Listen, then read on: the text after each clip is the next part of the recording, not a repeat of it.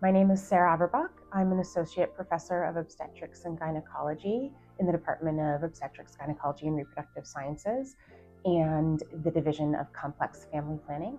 And I'm the director of the Global Health Academic Concentration for the School of Medicine.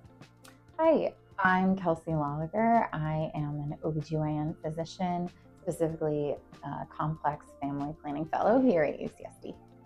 It's a huge privilege and responsibility to have the opportunity to teach medical students and to help to impart some of the things that I think are most important in how we care for patients, providing respectful care, providing comprehensive care, providing patient-centered care, and teaching medical students about comprehensive reproductive health care for women.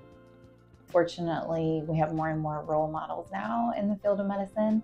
I think as you think about what specialty you might want to go into, what type of career path you might be interested in, definitely find role models, find people doing some of the things that you love.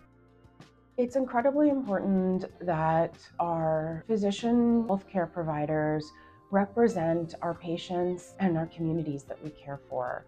We need to advocate for leadership positions to be held by people who represent our communities. As we continue on this field, it's important to take care of ourselves, and that way we can continue to be there for our patients.